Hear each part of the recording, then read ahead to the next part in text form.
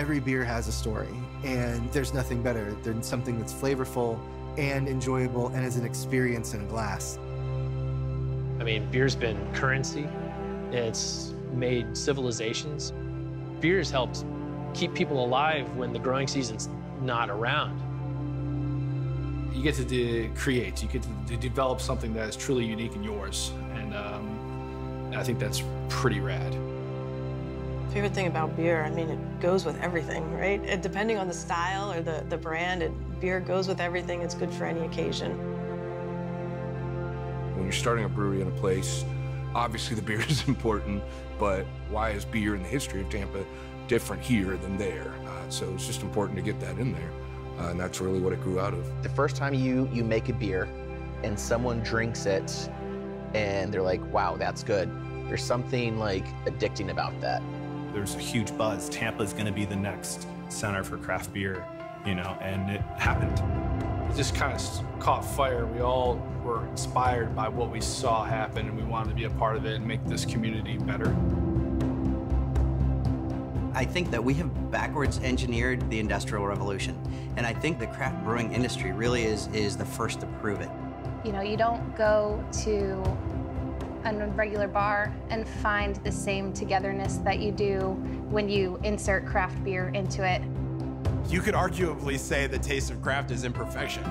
You could arguably say, because we're making so many different things, there's no real way to perfect any of them, so we're constantly chasing perfection. It's about seeking out those things that really the rest of the beer industry isn't doing. That's how I would describe craft beer. Brewing is the same way, but also completely different no matter where you go. You know, there's the same idea of how everything's gonna get brewed, but everybody does things different. You give any brewer the same 5 ingredients to put into beer, and they'll all do something different with them. You could take actually my recipe, take it over to another brewery down the road and brew it, and I bet it would taste different, even if it was the same stuff. George Washington and those guys used to brew because sometimes the water wasn't good to drink, so you brewed it. You made beer. It was safe. Florida Brewing Company was the first brewery in Florida. Mr. Ebor, along with his successor, Mr. Manrara, came up with this notion of we should build a brewery, like guys do in a bar now. Hey, we should build a brewery. The plans were made, the documentation was filled out, and the brewery was started. And it's exactly where it is today, and it's still standing.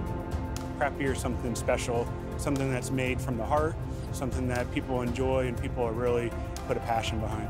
Every walk of life comes together over a love of beer. It used to be a destination. You had to go seek it. Now it's in your backyard. To me, beer always will remind me of some of the good times of my life. Without craft beer, I don't know where I would be right now. I could say that for all the fellas in the brewery right now, too. The reason that I like beer so much is because I'll never know everything about it.